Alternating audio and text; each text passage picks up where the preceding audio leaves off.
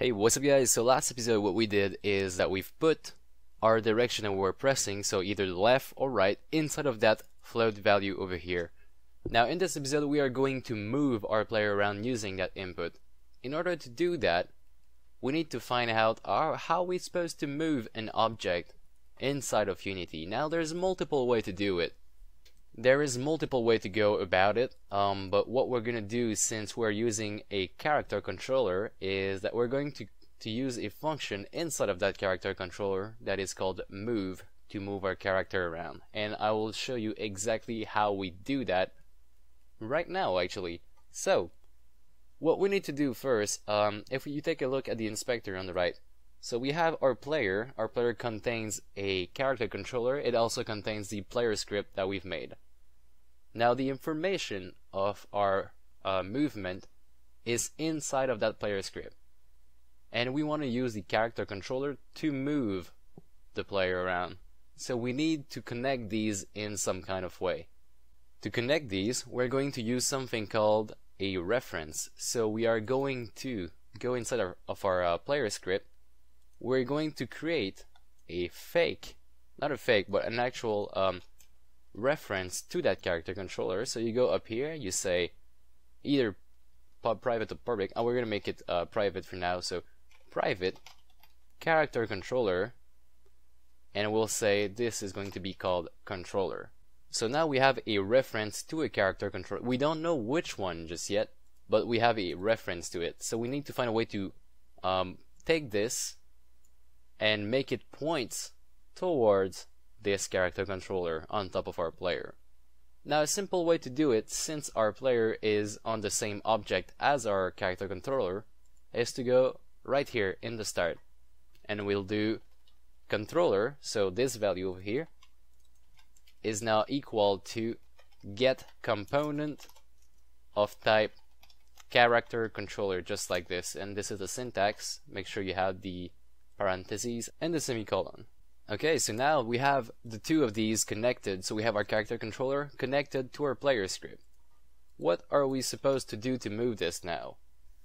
Now, when exactly do we want to move? Do we want to move only once at the beginning, or do we want to move every single frame? Now, of course, we want to be able to move every single frame. So let's go down here, add a new line, and we are going to write controller dot move.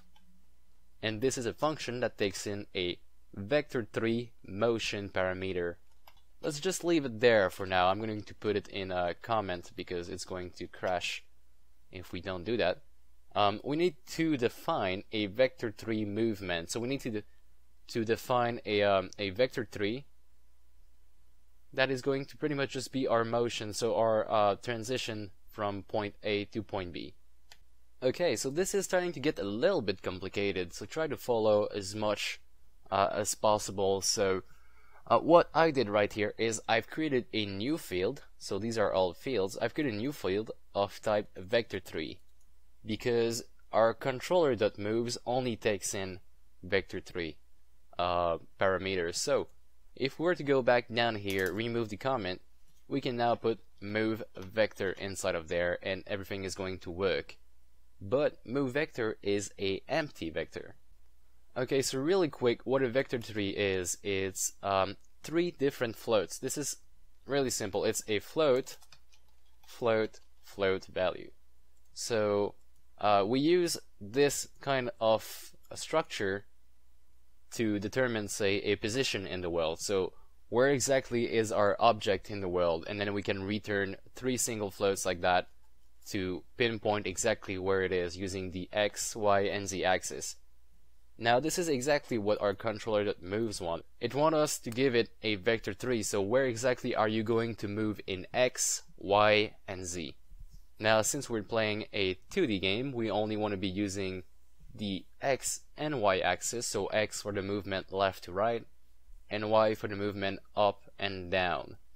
We're not going to be using the Z axis at all. I don't think so, at least. If we are to use that, it's going to be a little additional mechanic.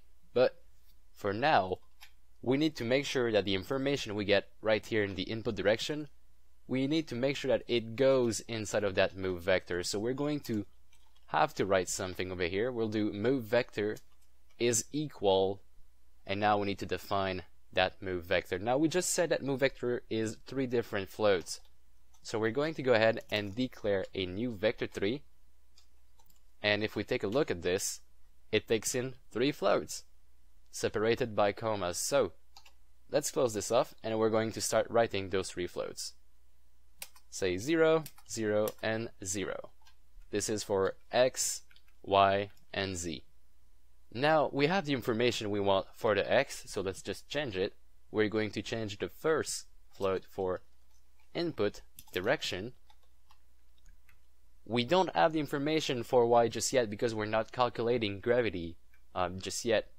And we know that the z is never going to move, so we're just going to leave it like that for now and take a look at what actually happens in the game. So let's hit play.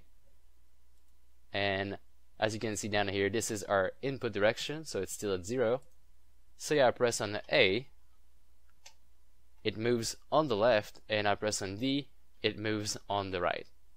Now this is a little bit too fast, but as you can see, we can now move. So this is a pretty good step towards having a working character controller. Just to make sure we understand what's going on, we are going to take this line over here. So this is the input direction. When we tell the console, okay, are we pressing on right, left, or are we not pressing on anything? We're going to take this line and put it right below the move vector destination. We're going to put move vector in there. So now what's going to happen is every frame we're going to get 2 different logs inside our console. The first one is going to be -1, 0, or 1, so the input direction. And the second one is going to be a representation of our move vector. So as you can see over here, this is our move vector. Our player is actually moving right now. It's being the function move is being called on top of our player, but since we're not giving it any kind of inputs, it's just not moving. It's just not doing anything. It's not having any movement on top of it. But back there in the code, it's actually calling the move function. I'm going to collapse my console so I don't get spammed by the same message all over again, and I'm going to press the A button. As you can see, the input direction was now -1, and the resulting move vector was -1. Same thing for the right now, 1, and the resulting vector was 1, 0, 0. Good. So that's pretty much it for this episode, guys. We just assigned some movement to our player. Of course, it's going a little bit too fast right now, but we're going to fix this in the next episode.